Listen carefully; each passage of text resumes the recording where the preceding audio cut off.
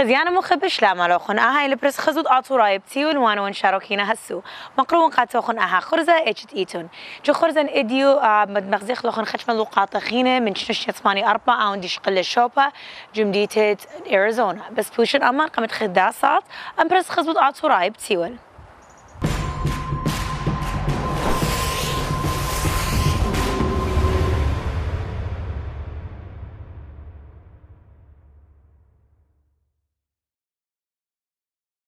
Mid-America Furniture, 7546 North Milwaukee to Chicago. تبوخن إديو قد شلس نقيات furniture دبيتا office هرادغز mattresses. وينا هيورا عطورايا زودا منسري خمشاش شنة قد شلس نقيات furniture. اتلو designers أخ Signature by Ashley, Millennium, Benchcraft, Sierra Sleep, Coaster, Jackson, Catnapper, Global Furniture USA, Pulaski. هرادغز اتلو financing available وهم شياوي لو خلاينا furniture 50% off. تيخنا شوايو مانجر شبته. Monday to Saturday from 10 to 6 and Sunday from 11 to 5 with 2 floors of showrooms. Timun Idyu and ask for Mr. G for an extra 5% off. 773-761-2106. Mid-America Furniture. هدية بتشوق نخم من دنا اللقاط من شنشة 84 وندي شقل الشوبها جو Arizona. So we have Kalu Sulaka, which Sulaka means Ascension Day, 39 days after Easter. So I'll give you a little brief history. So Jesus ascended 40 days after Easter. I think that's why we do it on 39 days. The idea is for little girls to dress up as brides because, like in the Bible, the church is the bride and Jesus was the groom, the bridegroom. And so back in the day, there was a man named Malek Shavita and his wife, we don't know her name, right? No, I don't. She got a group of women together and they would dress as white and they would hand out provisions during an attack, so like food and water to the warriors. And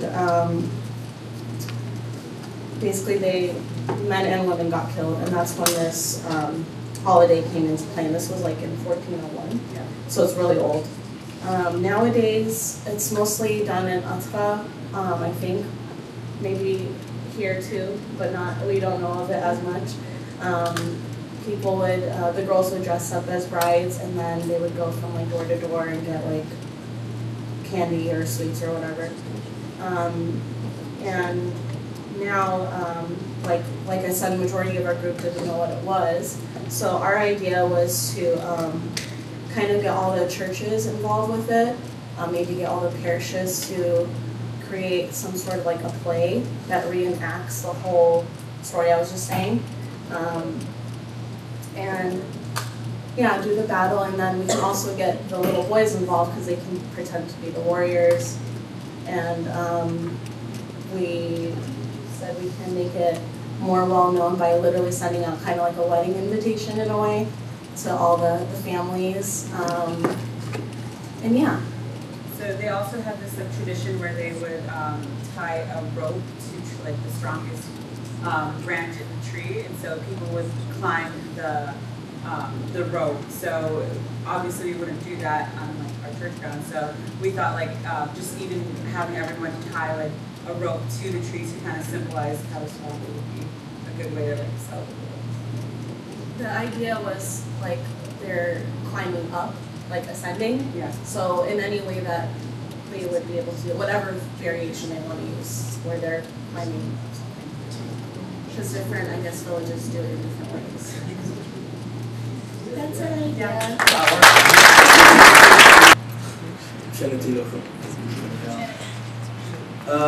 So our group had Sumika, which is one of the least popular Assyrian holidays nowadays, but it's an awesome holiday that we should keep going. Somika is S-O-M-I-K-A. If you're from Atra, it's S-O-M-K-A. And so it's celebrated the night before Lent, Soma, Gura, Easter. And basically what happens is a bunch of young adults, which is, I'll get to the explanation of what we came up with, dress up in costumes. So Dan, you'd love this. And you get together and you go to a number of households that have their door open for you. And you dress in costume, you dance, you sing, and you educate the children, or the kids, to do soma. And if they break it, then these people will come back, because sometimes there's like a scary concept to it. So you scare the kids into doing soma. And then in return, the households give you money or food and sweets to sort of bribe you away from coming back to scare their kids or to take their kids from breaking soma. So the three traditions to revive is dressing up in Halloween. It's basically the Assyrian Halloween, by the way. Dressing up in Halloween-like costumes, going to Assyrian homes, dancing and singing, and encouraging children to fasting. Encouraging children to fast. So the idea that we sort of thought about was every year on the Sumika, each youth organization or group of youth can, the night before Lent, go out and get like 20 youth members and dress up in costume, choose 5 to 10 households, and basically go out there and do the whole thing that I just explained, dance, sing, scare the kids into doing soma, and then it could also be a fundraiser where those households donate money to your youth organization. It's not going to be that much money, but it could be a way of reviving it, as well as understanding that that's the old tradition was they would give them money. And so each group would record the whole thing, and then we'd post it on YouTube and make it go viral. What do you guys think? Which means April 1st is the Assyrian New Year's, and the connection we had to it is that like it's our New Year's. It doesn't have it has lots of meaning. It's not just a calendar date, and we grew up knowing that it was a special time. The three traditions that we would revive was having a 10-day celebration like they do back home, and move that to the West, and then we'd have a parade in every city and state, something that non-Assyrians would recognize and notice. And then one other tradition was called the bearded spring, where we gather flowers and herbs and make a wreath and hang it outside our door. And then and that's basically it. All right, and after Feb Nisan, or is Nusaybin. So just to give you guys a brief explanation, we had to do some research on the history because apparently it used to be a pagan holiday. I knew it, and I knew some of the other members in the group knew it as a church holiday. So apparently it was called Musabdil, and what it was when the people in our empire were trying to get blessings by the king, they would wait for him to come out and throw water on them, and that would be like a sign of receiving blessings from the king. So that water was a symbolization of blessings, and it just so happened that later on when we became Christians, that water is still a symbolism of us being, born into Christ. So we didn't know if we deemed it irony or parallelism between our cultural and our religious roots, but for the faithful, they would say it's all part of God's purpose, that this water is still being symbolic, because once our king threw water on us, and now our God threw water on us. Anyways, from the church perspective, it is celebrated on the first Sunday of summer, and we recognize that every year. And what we do is, obviously we have the kids play, and they have water fights, and we bring, water to the park, either behind the church or the backyard. And then we were just talking about memories about it. But anyways, to go to the questions now. So we basically connected it as a fun time of water fight celebrations, and now it's a religious ceremony that's commemorated every year. And we didn't find three traditions that we can be revived and celebrated, but we did come up with an idea to unite all of the Christians that do celebrate it on the eastern side. So we wanted to do something with the Chaldeans, the Maronites, the Shavaya, the Syrian Orthodox, and the rest of, all the Christians from the eastern side, and get them together. We call it the Summer Water Festival. And then what we would do is we'd have it advertised on A and B, and we would charge people a small fee, and it would be in this big field, and they could come and stock up with water balloons and water guns, and then just play all day and call it like a huge water fight. And yeah, that's it. So we had the 1915 genocide. So who doesn't know the genocide? What happened to the genocide? Okay, I'm pretty sure everyone knows. Very cool. So it's celebrated April 24th. The questions were, what connection do you have to this holiday? Well, our families have been affected by it. Like, I'm pretty sure everyone here has had like grandparents, mothers, whatever, sons, daughters. Everyone press on stories and stuff, right, about what happened back during the genocide and their parents, how they were treated. So it affects us that way, and it's negative, right? And, it's never a good thing to hear like innocent people were just being killed for no reason. So I mean, that's how it affects us. What 3 traditions can be revived? So we said community gatherings in the church. We do that for like stuff like that. So we can do that for April 24th, as well as social events.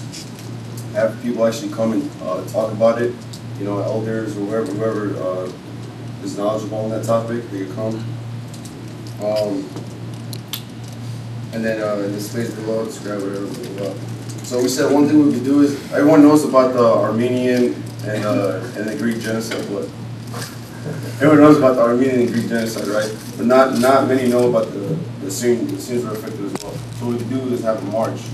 Everyone around the world, we get the organizations, have a march, and like in the main cities like in Arizona, do like Phoenix or something, Chicago, LA, and just have a march. And that way, not only does it show, hey, we're affected too, but it tells like, it pretty much shows Turkey, hey, we're still here, we're still talking, we're not gonna shut up. So that's one way we can do it. Movie screenings, we do movie screenings as well, like kind of like The Promise with the Armenian genocide that just came out. We do something like that, and then maybe we could set up an annual visitation to the homeland, just to show. I feel like that way, well, we feel like that way, they'll actually people will connect, instead of this is so long ago, it's over 100 years ago, but like when they go and actually see like the homeland and stuff, when they actually go and see the homeland and stuff, they're all. They actually see like what happened, and there's gonna be like tour guides and stuff like that. So that was our answers to these questions, I guess you could say.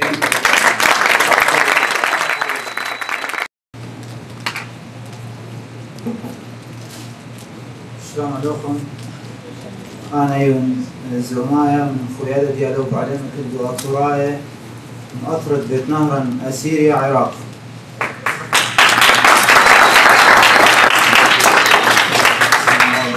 فقادو ترابا قرتلا بكي ترابا منوخن وشاوي نيد بليشان ديما فقادو ترابا قرتلا طالي إديو تاون شوتكن عموخن شمت خيادة قودوا يوت صمت غزاين خمنيانا من عليمن برينا قودوا أطرة نخراية إن أتلي أو خبا قومتا قليشانا قهيايوتا ديان أتلي هيوي دي يصير لك أطرة فقادو ترابا قرتلا طالي خيرتا لهاوي تمنتيانا واخنا اتولان خمنيانا من يالوبن من عليمن بيوت حضري ولا خين عطت باشمتلا يديتو اي كنواتن قواترا دخينا اب فيزا لهم صايد شقلق إنقا نخرايا قدنا دي شقيل أطرا من برابها السنة إلي بها من قمت مشارا بود خيادة اتلقى ريبورتاج شوه 8 دقيقة إلى بليشان تيما والخانت خيادة ديالوبي إلى شد إستا بخمسة بترسة شد ألبو وتشامو وتشوخا بأطرا وقرب يتأطرا هذه بس أول ريبورتاج مقصد كل خانا هلو مارت في شلويدة قمديت نهرب شدت ورا شو لا مدير قطشتا من برده قب هاولي خكمة من هرياته بدخل خانا متنايا من برده ولو مالا ونخمن يخو هاولي خمن دي نجاوب النحن. وخاف ولماذا شو الأسايا ودي تطلبها شو تبلبي أدودا من يعلوك من وعلينا وبابا وراشق الشيء وأموك إذا لماذا ميدا شوتك وكاسة قاوايا خرزة قبيل تريشانوث خويانا منيش. This panel, we're going to be presenting the work being done by Assyrians to develop a self-help, self-reliance capacities. It builds on the analysis that 1 century of lobbying and advocating for Assyrian rights has failed to produce real results. Assyrians must begin to explore and innovate ways of organizing globally to survive and one day thrive in Assyria as well as in the diaspora. We have our esteemed Michael Uesh here, who's the lead researcher and coordinator, and Martin Umaran, the president of AANF, as an early adopter of Assyrian global governance, and this will talk about the updates since last year's presentation. Further ado. بسيم رابع كدا فرصة وكبريتان President Martin Umaran that could get away with Marzuya Biperkhanu Barayuta, how progressive he is and where we want to go as the Assyrian nation, especially in diaspora. I want to also thank Joe, the coordinator on the education program, for always helping to fit this in and make this a successful agenda. So Aya Ilacha update on Assyrian global governance. But before I can get into the update, I'm also going to do, it's not a repeat, but just a refresher on what is the foundation behind Assyrian global governance. One of the terms that I've been trying to introduce every time I talk about Assyrian global governance is the words sapere ode. Sapere ode is a Latin term, and it literally means dare to know. But what it means functionally in language is have the courage to face the truth. And let's face it, there's one thing fundamental about human nature. We often don't want to face the truth if it's something we don't want to hear. And so the message is that we have to accept the fundamental truth that Assyrian actions over 100 years, a century of genocide, have failed us. We have invested in a failed methodology. And we have to have the courage to face this truth. If we don't, we will continue to invest ourselves as the Assyrians, especially in diaspora, in a mode of global organization or non-organization that continues to render us hapless victims in the face of our enemies. And so I always frame this on 2 conceptualizations. The Assyrian question as foreign determination, and the Assyrian question as self-determination. In Chicago, we had the esteemed Professor Joseph Yap presenting on his research on a century of genocide. And as a young man, no longer a young man, but as a young man, I still remember getting my first copy of his famous book, The Assyrian Question. He was lecturing in Chicago in the 1980s. We all got that. And I remember that was the first book. And what did that introduce me to? The Assyrian question as foreign determination. The entire premise of the book and the entire premise of that understanding is that our cause needs to be pursued as a demand for our rights from others. What are our rights? Let's appeal to Washington, D.C. Let's appeal to the United Nations. Let's appeal to Paris and London. The Assyrian question as foreign determination. That is the failed methodology. And Sapere Odi, in this paradigm, is meant to get us to shift what's hardwired in our minds as Assyrian activists from the Assyrian question as foreign determination, someone helping us, to the Assyrian question as self-determination, meaning we help ourselves. And I'm only going to use one anecdote that I've used before to transition to the update. We invested as a nation countless hours, days, in fact years, sadly, in getting genocide recognition. We invested so much in having Western powers label what's happening to us as genocide. And on March 17, 2016, then Secretary of State John Kerry said, "My purpose in appearing before you today is to assert that, in my judgment, Daesh is responsible for genocide against groups in areas under its control, including Yazidis, Christians, and Shia Muslims." We got genocide recognition. On the very same day, a State Department spokesman told the Washington Post, State Department officials, quoting from the article, State Department officials said that the finding imposes no new obligations beyond what is already being done, but that it could galvanize other countries to step up the battle against the Islamic State. On the same day that genocide was finally recognized, something we all invested in, the very same government authority said, despite recognizing genocide, it doesn't obligate us to do anything more. In fact, we don't intend to do anything more than what we're already doing. We just hope other countries will join the cause. We all invested in it.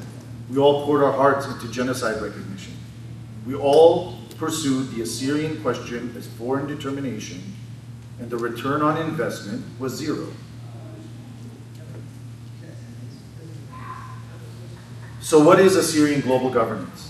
It is the reorganization of the Assyrian nation globally to begin developing and exercising self-help and self-reliance, plain and simple.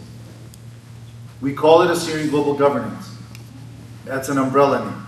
But functionally, it means that whether this nation likes it or not, we have to pool our ingenuity, pool our resources towards a self-help, self-reliance capacity, just as any nation does. If we don't do that, we will not survive. The proof is the last century. The Assyrian question as foreign determination statistics are simple. Demographic decimation, further subjugation, increasing vulnerability and dependence on others. I don't see another outcome of the Assyrian question as foreign determination, and I continue to challenge anyone to prove my analysis incorrect. So why do we call it the Assyrian Global Governance Mandate? Human capital ingenuity without a mandate, minus a mandate, is a fail.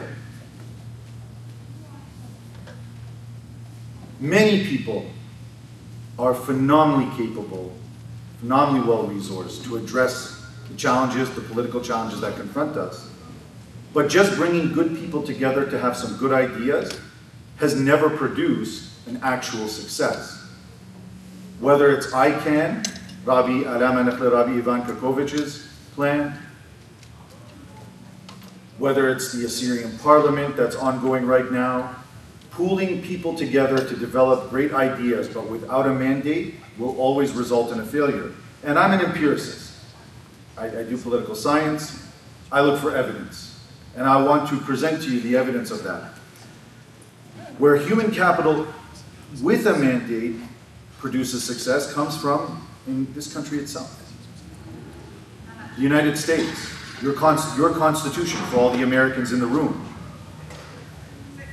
Under the Articles of Confederation, this country was about to die, or certainly not survive.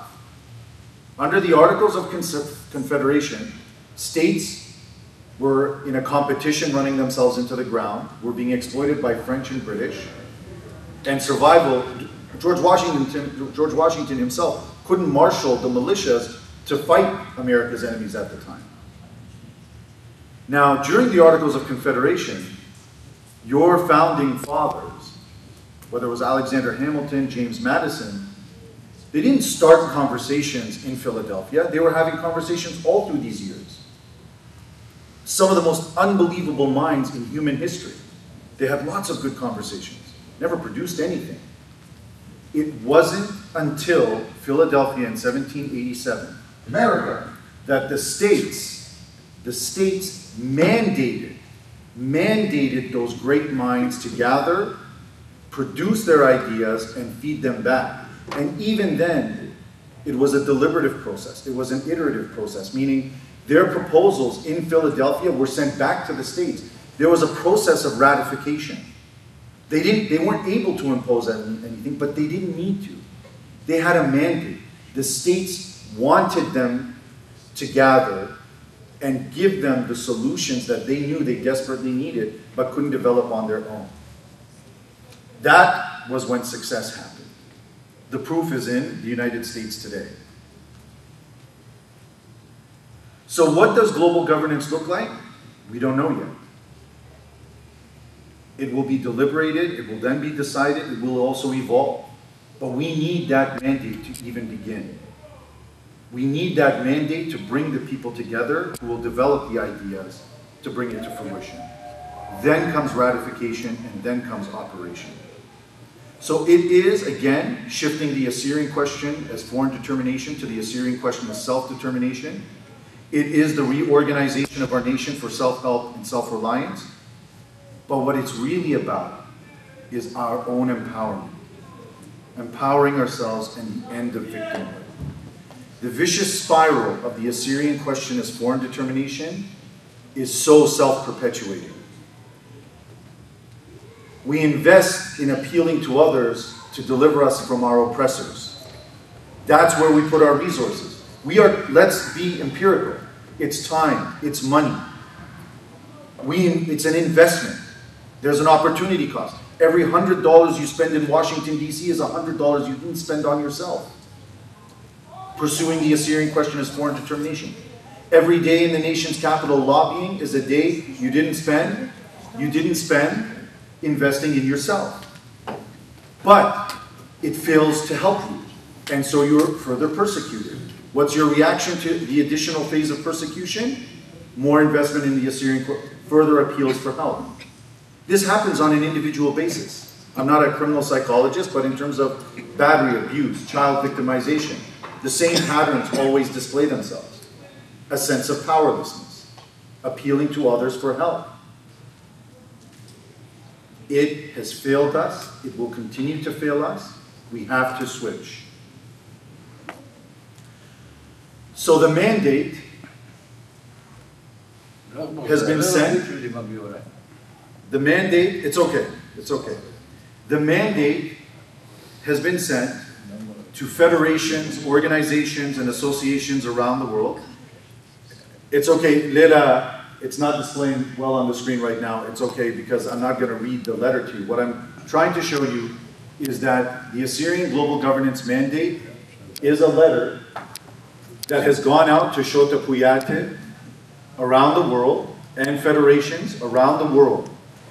And in a nutshell, what it says, what signatories to this mandate are saying is, we acknowledge, we as a Shota Puta, as a federation, as an organization, as a Tukasa, we acknowledge that the Assyrian question as foreign determination is a failed methodology, and we are prepared to look towards the Assyrian question as self-determination. And it concludes with a very simple passage. It simply says, the Assyrian organization I represent confers its support for the Assyrian Global Governance Mandate, which will gather experts to develop innovative organizational design proposals in various fields relevant for Assyrian survival and growth, but especially pursuant to the goal of establishing a capacity for Assyrian global governance.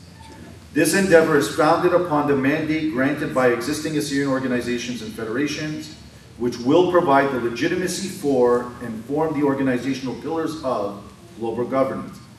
But being a signatory to the Assyrian Global Governance Mandate does not prefigure support for a given set of proposals, merely the recognition of the need to develop the capacities described in this document, and will be shared for consideration, deliberation, consultation among signatories. What that means is the signatories to the mandate are not accepting a prefigured outcome. We don't know the outcome.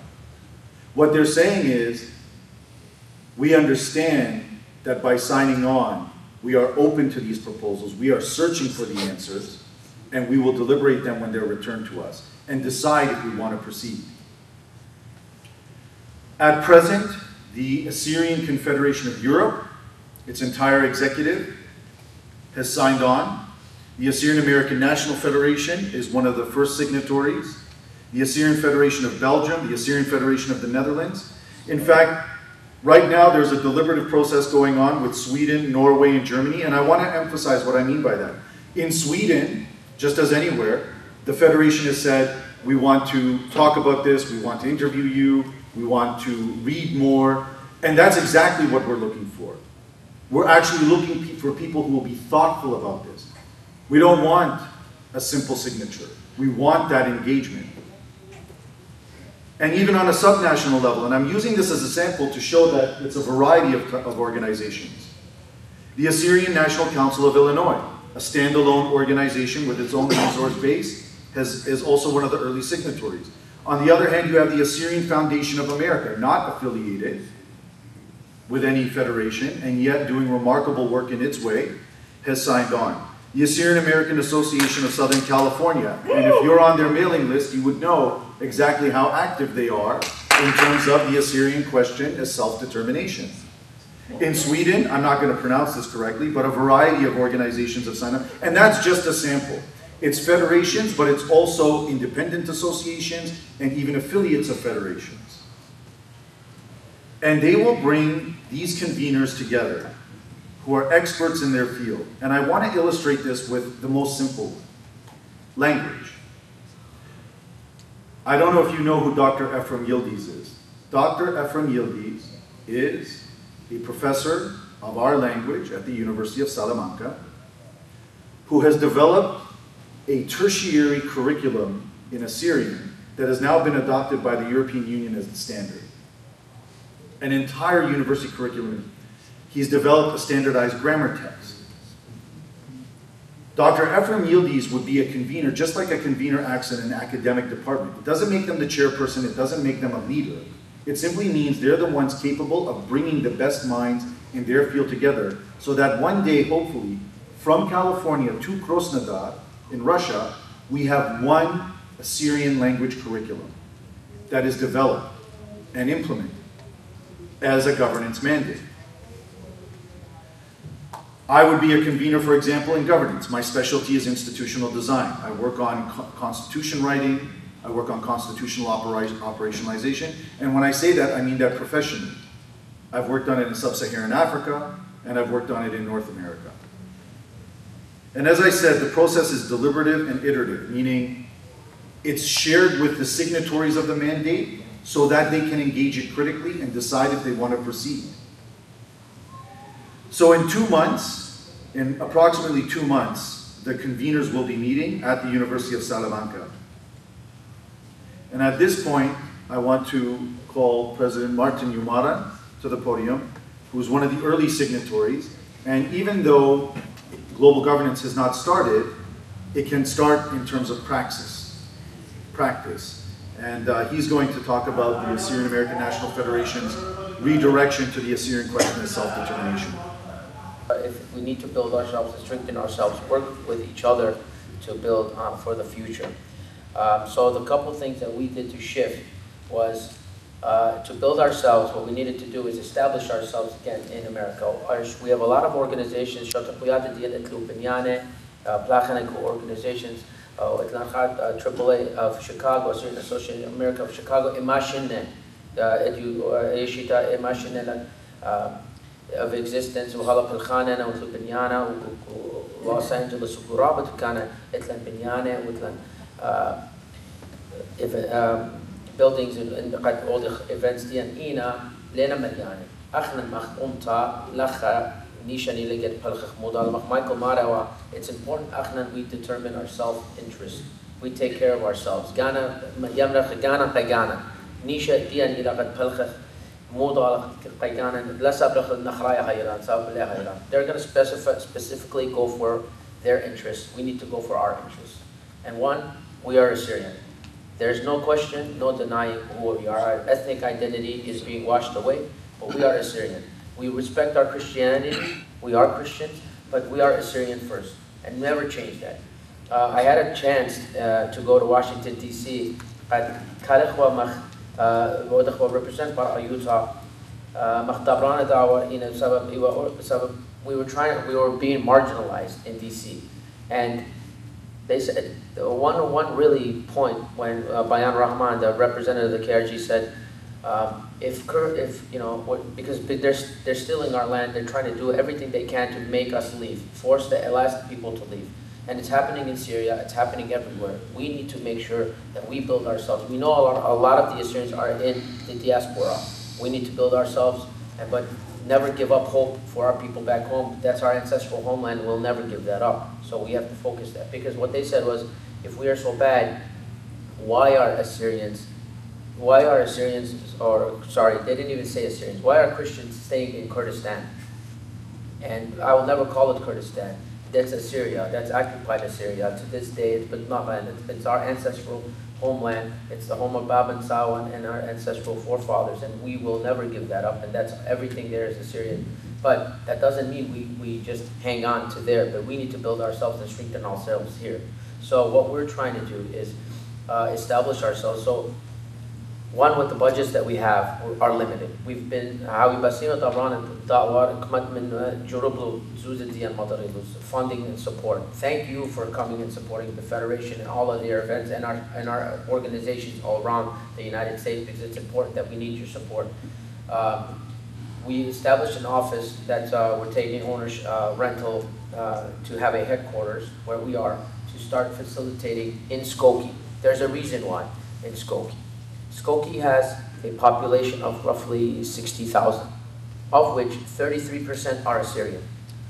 We have no city councilman, we have no representative, except for this year when we instituted and implemented Mr. Billy Haydu to be on the Planning Commission. We pushed that forward, and we're grateful to add more people there. But the reason is because we're 33% of the population, and we can't even fly our flag in Skokie. We can't even put our statue, our genocide statue that we're trying to put in the Heritage Park. That is why. They don't even respect us. So we made it a point. Assyrian National Council of Illinois is in Skokie. It's a big community there, organization. We also have Assyrian Universal Alliance Foundation in Lincolnwood, but we, as the Assyrian American National Federation headquarters office, our office starting in Skokie. And there's a reason for that, because we want to be where our people are, so we can be helping them. In Turlock, there are a lot more progressing there, and then other areas, because that's where the Assyrians are. It's important to be there.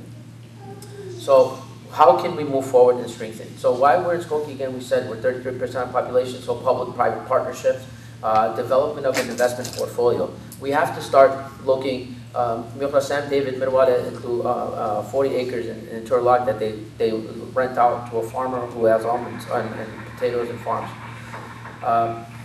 It's important to build investment revenue generating properties to develop ourselves as a community.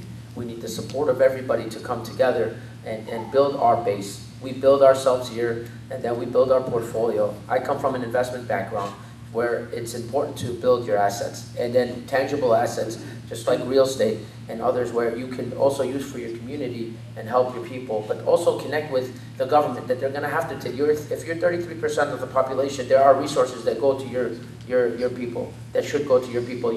If we build our organizations to have them there, they have to provide by that, because that's our tax dollars going there. So we need that to come to our people to build ourselves. But also, local government engagement is important, because LA, Chotamutit LA, Southern California, is a main part of this, and so is New Britain, the association in New Britain, Connecticut, who also work with our local politicians, and in Chicago as well, that we try to work with our local politicians, establish our connection with them, so we can be the voices for our people.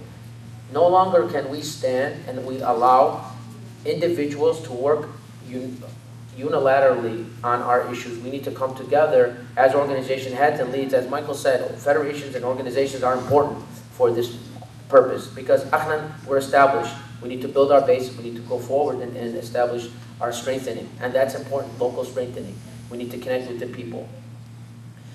So our financial reports and audits. So this is my first year as a president, and my goal is to have full transparency with everybody. We had $80,000 budget, $80,000 revenue that came in from last year and this year. Over majority of that funding, what we have left, what we have gone to helping our people, helping ourselves, not giving to any different things that are not necessary, but just focusing on helping our own people here in America and in Malta. So it's so developing to establishing ourselves in funding, in supporting our organizations and what we can do for our people programs and everything is important. But one thing, what we're trying to do here is have non-Assyrian voting members of the Federation, you the people, come give us your ideas and help us make Federation and the Assyrian community as a whole better. So we're including means to develop non-voting Assyrian, non-voting members to contribute, to engage, building organizational linkage with Assyrian Art Institute of America. Is it of America? Is it Assyrian Art Institute? AAI. AAI is an important Nora bit Lacey, bit Yusuf Lacey, by Basibta Teto. She is a part of ours as a partner of the Federation. And what we did is we reached out. We reached out to Assyrian Art Institute. We reached out to the Assyrian American Bar Association that this was established to build partnerships on strengthening our community with non-members within but to help us as a community. We needed them all to come together because our weakness is their strength, and we can be together and build for the future. And I thank you for being a part of it and look forward to many years of partnership and working together. The amendments that we're trying to make for the connections for the future. We have a constitutional convention this year. We stopped our meeting just so make sure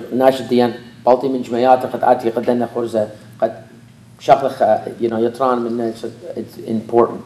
So we're having constitutional amendments. One that we're presenting is global linkage with federations. So this year I invited all of the federation presidents. David, Assyrian Australian Federation, ANF, Assyrian Australian National Federation, and خينة من Europe and مدرو لما سوى زحمة budget wise رابع من ابتداتي and they're focusing on they're actually having a European convention in October, so they're focused on their budgets are limited, but we still have we're building a relationship. So Michael Mira رابع من بسنادنا أخيال Ghana at the Assyrian global governance to come together, be united, and work on things together as federations, because we were established in 1933, and we need to work with all of the federations around the world to help our people, and that's important. The other issue is the resources used for internal strengthening, and the third is decrying violations of our rights and never stay silent. We need to focus on strengthening ourselves. Like I said, we have organizations, we have opportunities, we need to have programs, we need to have youth, we need to have everybody join to make it stronger. There are organizations around the United States that you can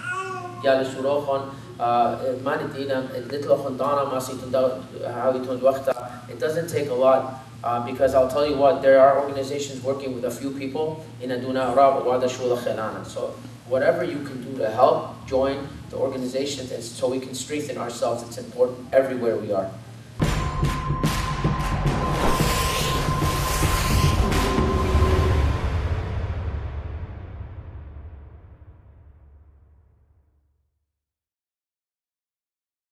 Mid-America Furniture, 7546 North Milwaukee, Chicago. تبوخن إديو قد شلس نقيات furniture, دبيتا office هرادغز mattresses. وينا هيورا أطوراي زودة منسري خمشاش شنة قد شلس نقيات furniture. إتلو designers أخ Signature by Ashley, Millennium, Benchcraft, Sierra Sleep, Coaster, Jackson, Catnapper, Global Furniture USA, Pulaski. هرادغز إتلو financing available. وهم شياوي لو line of furniture 50% off. تيخنا شوايو مانجي شبته. Monday to Saturday from 10 to 6 and Sunday from 11 to 5 with 2 floors of showrooms. Temun Idyu and ask for Mr. G for an extra 5% off. 773-761-2106. Mid-America Furniture. أسيجان مايكل 8 شوت 8 صفر صفر. إنت لخن مرة شاكر أنا نقيت للشتاء إيد شخصيتهم البردة أينوخن وقع خامة أينوخن سلامة أسيجان مايكل هازاري لإتقابل شل مرانة وعونت إلى رتنا سبيشالست. أسيجان مايكل برقلي البانت أسيوتا جسوبة شيكاغو ويسكونسن إلى بورد سيرتيفايد وطلاربا ماتشو جي شيكاغو نايلز فيرنن هيلز وودستاك. أسيجان مايكل إلى خلمتت من أنصن عطوراية وعون شي مقرو خلمتت ليزر سيرجري وارهادخ رتنا سيرجري جوافيزو.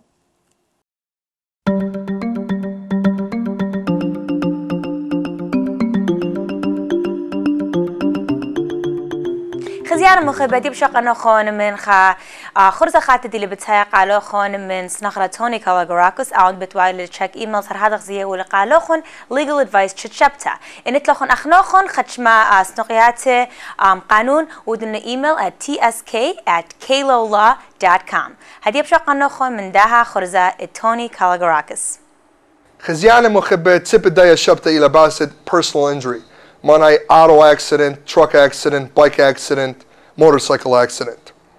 The number one thing you have to do if ever injured is to seek help. Whether it's calling the police or the ambulance, you have to seek help. You can never ever leave the scene of an accident. Number two, get crucial information from the other driver. The driver's license number, address, telephone number, so on and so forth. Now, with regards to technology these days, you're able to take pictures from your phone, or if you have a camera laying around, you could take pictures of the damage of your vehicle, just to show how severe the impact was. If you're injured, we recommend you seek medical attention immediately, whether it's the emergency room or whether it's follow-up with your physician or any other doctor out there that can seek and help with your physical injuries. By law, you have to notify your insurance company. Even if it's not your fault, you have to notify your insurance company. Don't worry about a claim being against your claim. It's not. We could always set it up where the other driver's claim and insurance policy is affected by the occurrence. Protect your rights. You always have rights with regards to personal injury. Never ever think that you cannot seek the attention and help you need. If you have questions, always feel free to call my office, 847-982-9516. That's 20 Arpa Showa, Ucha 83, Ucha Khamsha Ishta. We have offices in downtown Chicago and suburbs. Thank you very much.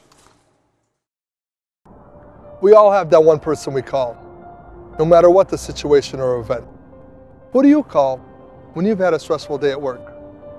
When you get the news that you're having your first child, or that you landed your dream job? Now, what if you or a loved one have been injured and need advice? Who do you call? Think about it.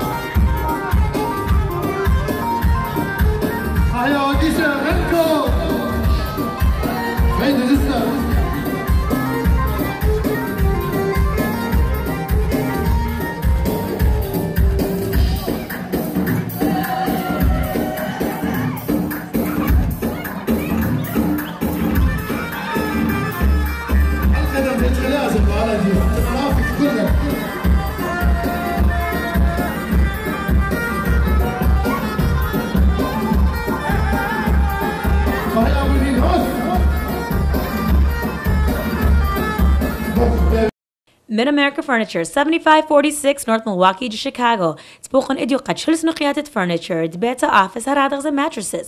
وينا هيورا عطورايا زودا منسري 5 شنة قد شلس نقيات furniture. اتلو designers أخ Signature by Ashley, Millennium, Benchcraft, Sierra Sleep, Coaster, Jackson, Catnapper, Global Furniture USA, Pulaski. هرادغ زتلو financing available وهم شياوي لوخ line of furniture 50% off. تيخنا شوايو مانجي شبته. Monday to Saturday from 10 to 6 and Sunday from 11 to 5 with 2 floors of showrooms. Temun Idyu and ask for Mr. G for an extra 5% off. 773-761-2106. Mid-America Furniture. خزيان مخبة على خبتاخ الخوتة من زها خرزة وتهبغ بيوخن شبتت بتايلة من يوم من عودة شلو بس خزود عطو رايبتي والآن وانشارك هنا هسو بمارون بوش مشانا وخيا أمتا عطوريتا